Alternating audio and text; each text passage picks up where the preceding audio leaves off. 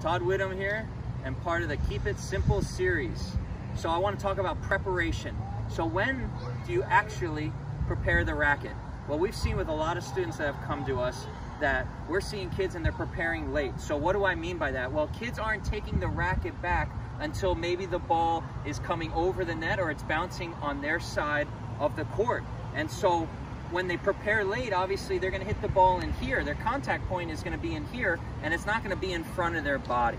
So what do I always say about preparation? Well, the second you see the ball come out of your opponent's racket, you should already be back and trying to go forward and strike the ball in front of your body.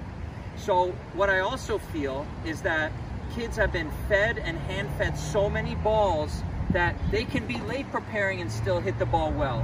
When someone's feeding you balls or hand feeding you balls, it's not realistic. Do we do that? Yeah, we do a lot of feeding, but we also do a lot of live ball hitting. Why? Because tennis, the ball is coming at you at different heights, spins, trajectories, all those different elements, and so you have to be able to time the ball properly and prepare the racket. So when should you prepare? The second the ball comes out of the opponent's racket. So when you're moving, you should be moving with the racket back. That's super important. It'll help you hit the ball in front of your body and you'll time the ball way better. Best of luck.